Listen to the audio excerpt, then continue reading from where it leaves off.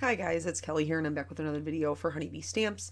Today we're going to be doing some watercoloring with these spring peonies, and then the sentiment's going to be the Mr. and Mrs.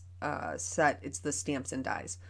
So the spring peonies is not a new stamp set by any means. I think it's been out for a couple of years, but it's still one of my favorites, and you guys know that I am a big proponent of still getting mileage out of the stamp sets that you've already purchased. So if you have this, wonderful, play along. If you don't, maybe look into getting it, because it is one of those stamp sets that's just like good for all kinds of occasions.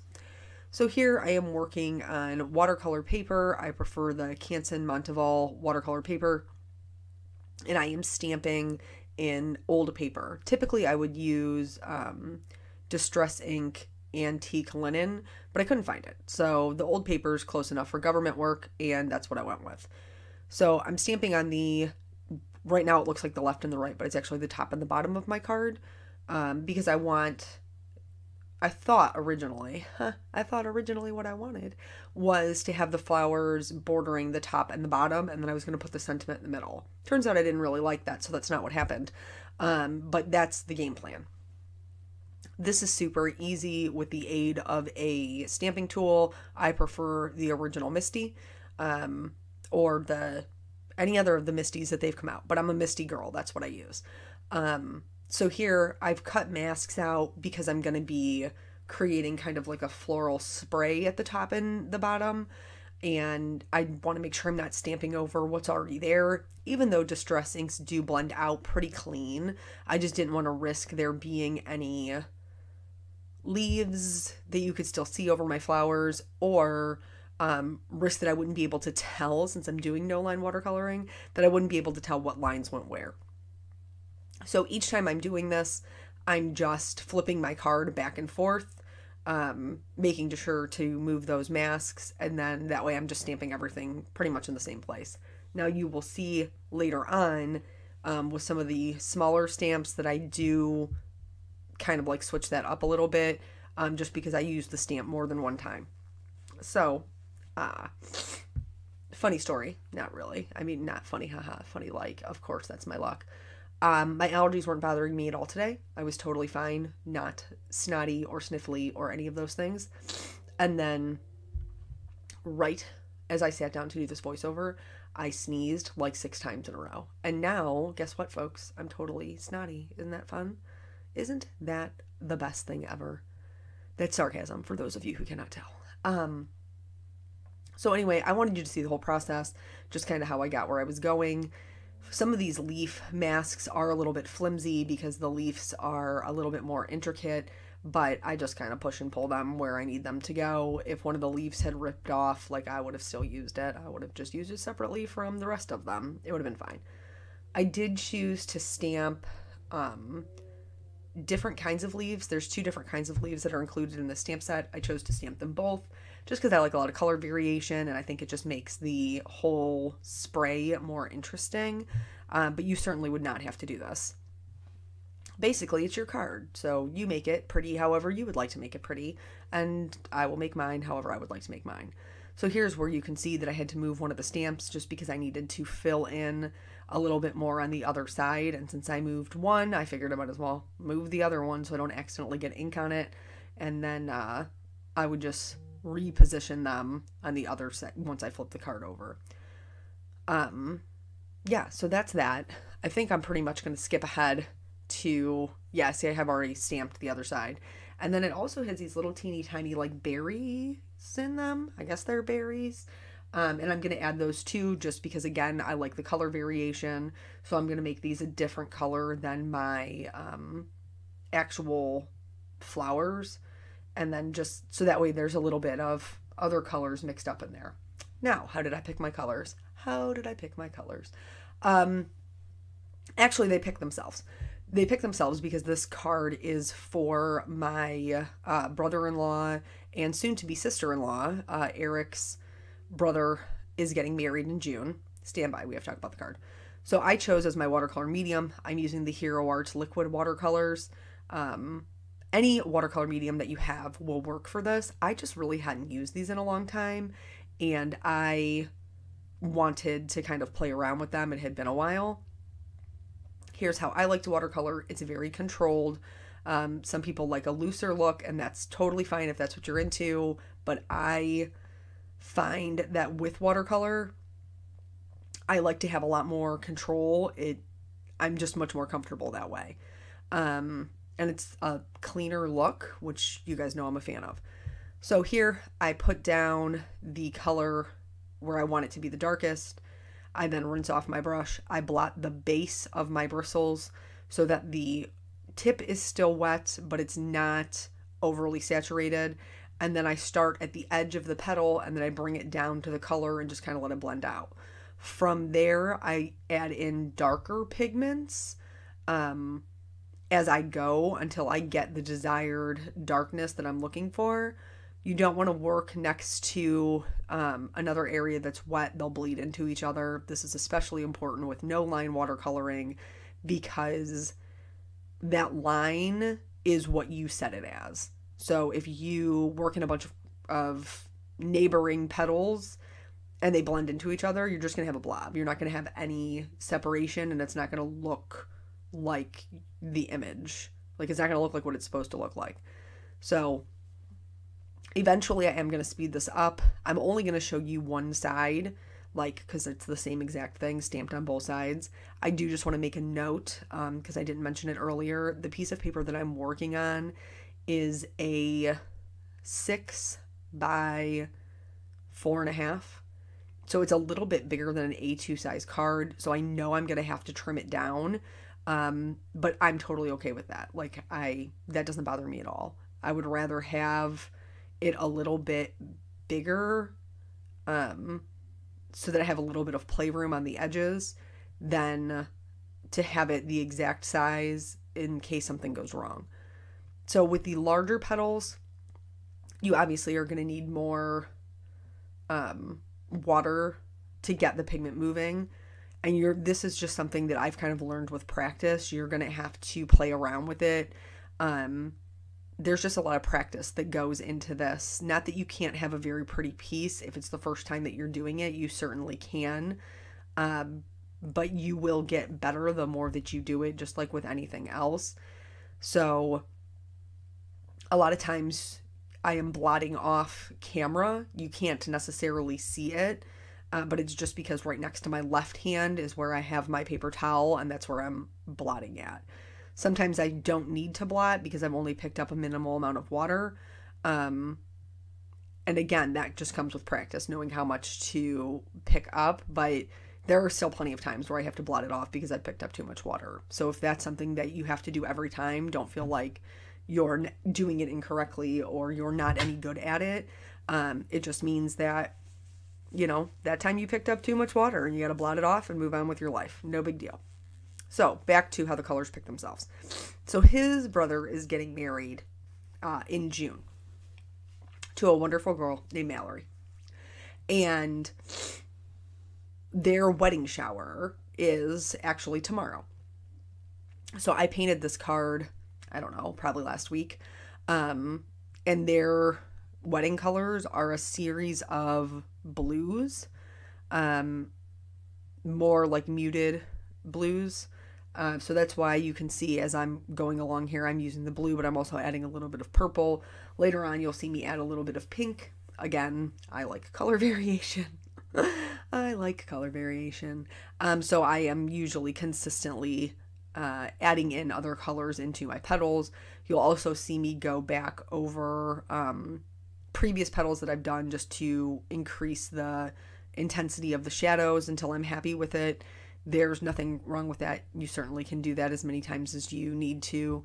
Or if you've gotten it too dark and you don't like it, then just wet it with clean water and blot it up with your paper towel. Watercolors are super forgiving. Even though they're time consuming, they do take a while, but they are very forgiving. So she has a series of blues and with like gold accents. So that is basically what my game plan was heading into this, and then just with a couple of other complementary colors. A lot of her florals have like that eucalyptus green, which I really didn't love in the card. So I kind of added a little bit of yellow, and then I did the other ones in a little bit of teal, but you know, it's not like it's going to be comparative to her actual wedding colors. It was just kind of like a tip my hat to, because that's what I know her wedding colors are. Here I backed up the camera a little bit because some people like to see the palette. And so I wanted you to give the opportunity to see that. Please let me know in the comments below if you prefer to see the palette or if you prefer to see the painting up close. Later on, we are going to switch back to painting up close. But again, if you're a person who likes to see the palette and see what colors are being picked up, I just really wanted you to be able to see both ways of doing it. But I would be interested to know what's the more popular way, if you'd rather see the painting up close or have the palette included, because I can't do both, not with my current setup. So here, obviously, at this point, we've sped up the process, moving much quicker in now than I was before, or that I was in real life. And I think for the most part, most of it's included. As we get a little closer to the end, you know, I'll show maybe 1 or 2 sets of leaves and then kind of just move on from there, because we still do need to include the sentiment. And trying to get all of it in there in a reasonable amount of time. You know, a lot of my videos are about 30 minutes long. So for me, that is a reasonable amount of time. But I realize for a lot of you, you know, that's quite a bit of time to be spending watching videos on the YouTube. So I tell you, so here, this is funny, you guys. Is your husband good with names, or are you good with names? I try very hard to remember people's names, especially like if we go to a restaurant, which now has been well over a year since we've been into a restaurant. But like, I make a conscious effort to try to remember my server's name. I think that it's nice to remember people's names, and it helps them to feel like, you know, you're putting in an effort. My wonderful husband cannot remember people's names. His brother has been dating Mallory for as long as I have known him. Okay, they've been together years and years and years, y'all. Now, they're still very young, so, like, no rush to get married or whatever. They're doing it in their own time. That's all good stuff. But they've been together a very long time. He cannot remember, like, when he talks about her in conversation for when, like, we were dating, he called her Melissa, he called her Megan, he called her Marissa. I'm like, her name is Mallory, bro. Like, what? The what? The other day, we were going to buy furniture. We have been in desperate need of furniture since we moved into this house, and it's been on the, like, to-do list to buy furniture. But then COVID and, you know, all that jazz happened. So it kind of got pushed off, and then we were going to go look at a place that was like an hour and a half away, and that wasn't super convenient. So then enough time passed that basically we were like, okay, we're going to start back at square one and go to these other places. So we did. We went and looked at furniture that was a little bit more local. And this guy, as we walk in the door, obviously the salesman, it's his job, greets us. Hi, is there anything I can help you with? Something specific you're looking for? And we're looking for lots of things, but we're not really interested in a ton of help. We would just like to walk around and see what they have. So we say, nope, we're good. We're just browsing. And he says, okay, I'm James. If you need anything, please let me know. Okay, cool. So we go on about our merry way through the store, of which Nathan played endlessly with the recliners, which we were not buying, PPS. And I kept having to be like, get out of the chair. Put the chair back how you found it. Get out of the chair. Put the chair back how you found it. It was super fun. As any parent can attest to that has taken their child into a furniture store. So we're looking around, seeing if there's anything that we like. And then James comes back over, and, you know, he's making his second approach. You know how sales is. It is what it is. And he is, you know, talking to us about some other sets or whatever, blah, blah, blah, blah, blah. And he will not stop talking. Guys, He will not stop talking. He is blocking the aisleway so that we're basically being held hostage. Like, we cannot move down the aisleway to move on to looking at the next piece of furniture because James is blocking up the aisle. So James gets distracted by something and he turns around and he's talking about this other couch and he has his back to us. And Eric leans over and whispers to me, Jeff needs to move it along because there's other furnitures that we need to look at. And I go, his name is James. Eric's name is James. And then he goes, fine, Jeff James needs to move it along so that we can go look at this other furniture. And so I have to tell you, at the beginning of telling this story, I had to fight not to call him Jeff James, because for the rest of the time that we were in the store or discussed it thereafter, the poor dude's name was Jeff James. Like, he cannot remember. He just can't remember people's names. And I don't understand why.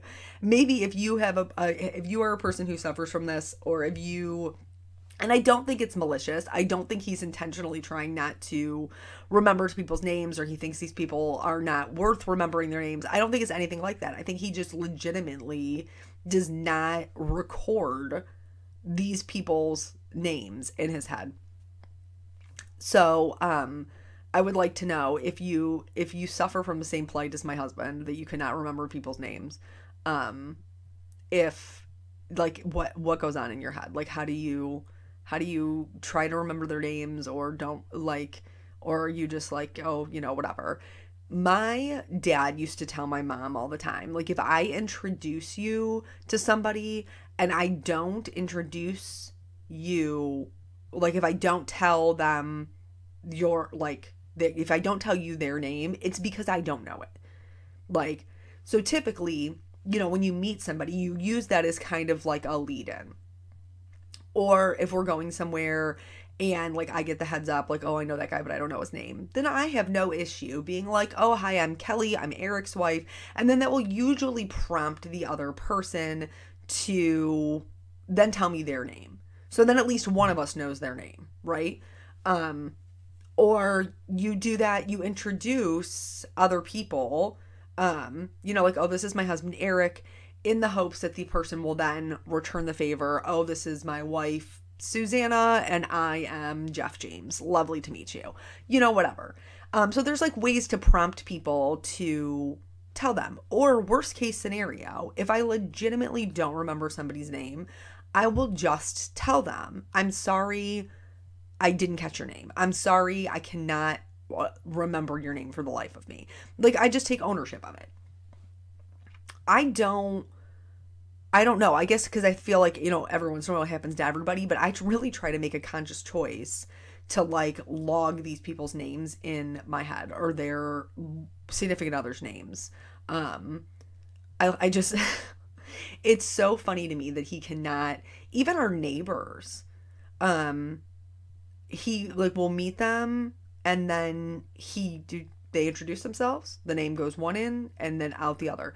When I used to live in the rental, the people who live next to me, now I can't even remember her name because we've been calling her Sunflower for so long. I don't really even know if that's her name. I knew when she introduced herself, she had a very, like, 60s hippie vibe kind of name. And then nobody could remember her name. Even me, I couldn't remember her name because I didn't meet her. Her husband just told me her name. And Eric started calling her Sunflower, and that just stuck. Like, she's been Sunflower ever since. That's probably not her name, by the way. Not at all. So back to the card. Here, everything is dry, and I'm just going back in and putting in a couple of the details. I'm putting in the veins of the leaves. You know, things that just would have kind of gotten lost. And this will really help to kind of bring your painting back to life. So now I've done the top and the bottom. I told you that she had, like, some gold accents going on in her wedding. These are the glimmer, like, metallic glimmers. They're also from Hero Arts.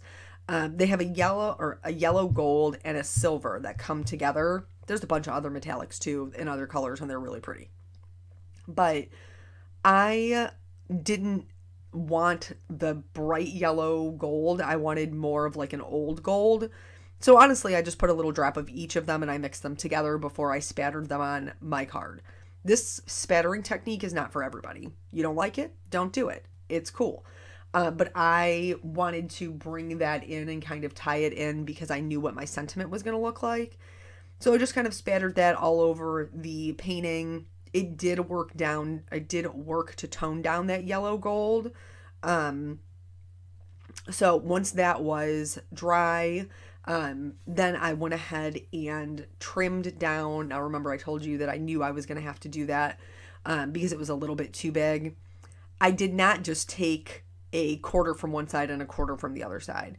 I tried to pay attention to where it was going to be cutting it off.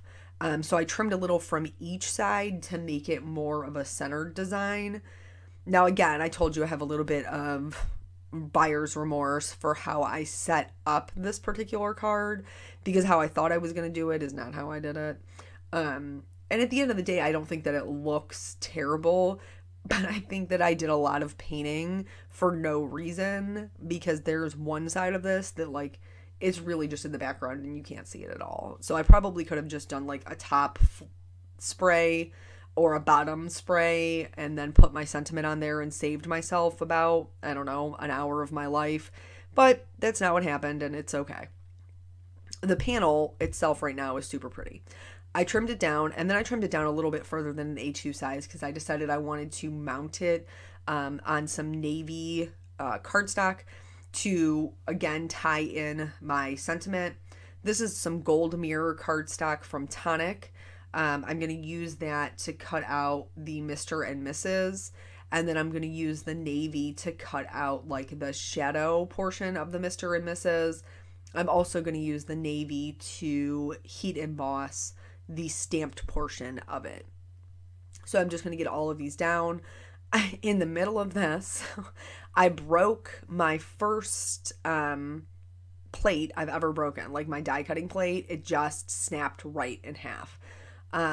It's the first one I've ever broken in all of the years I've been crafting. But nonetheless, I do have backups, so it wasn't like a totally devastating. I was still able to do it. But then somebody, who was it? I think it was Amanda from Pear Blossom Press, told me that she had the same thing happen, and then she saved her half pieces for like partial die cutting. Isn't that brilliant? Such a smart cookie, that Amanda. So here, this is after everything has been cut out. I'm just going to use that same piece of navy cardstock to do my heat embossing for my sentiment. And then I'm going to, same as always, treat it with my anti-static bag. I'm going to stamp. This time, instead of stamping in Versamark, I chose to stamp in the Altenew. This is, I think, the antique gold. Because just in case, just in case, my gold embossing powder didn't stick all over to everything, then that way it wouldn't be like missing. It would still be gold in the background. So I'm using some gold embossing powder. I believe this one's from Hero Arts as well. And then since I don't have a container for this because I don't use it all the time, I just use a scrap piece of paper and then dump it back in. And then I'm going to heat set it. I always have my heat gun heating up while I'm doing all of the other steps. It just eliminates a lot of warping on your cardstock, especially since most of the time when I'm doing heat embossing, it's to cut it into a label. So once that's done and it's all shiny, I got all my pieces parts, I trim that down to my label size, and I'm going to start assembling my card. So I'm just going to glue down the watercolor paper flat because I knew I was going to pop up my sentiment. So that's that. The panel's just framed, you know, with that navy cardstock. And then I started playing around with how I wanted it to look. Well, I probably did that and then cut it out, I'm going to be honest. And I knew that I didn't love the way that it looked in the middle. So I'm going to build all my little pieces parts here. I'm going to put the gold on top of the navy. And then once everything is built, I'm going to pop all of that up on foam. I don't know if I even, did I show you what it looked like in the middle? I may not have. It wasn't good. It just didn't look right. The congratulations looked weird. And I think the sentiment was just too wide for the amount of space that I have in the middle, which is why I opted to put it more in like the bottom left or bottom right quadrant. It just seemed to work a lot better that way. But that whole bottom portion that I painted was obviously like, I could have just not painted it. I could have just left it at the top or the bottom, you know what I mean, done one or the other, and it would have been fine. But nonetheless, here we are. It was good practice. So once I figure out where I'm going to be happy with how it is, I'm just going to peel off those foam backing strips and then adhere everything down. The last thing that I did was Honeybee has lots of packages of really great little gems and drops and things like that.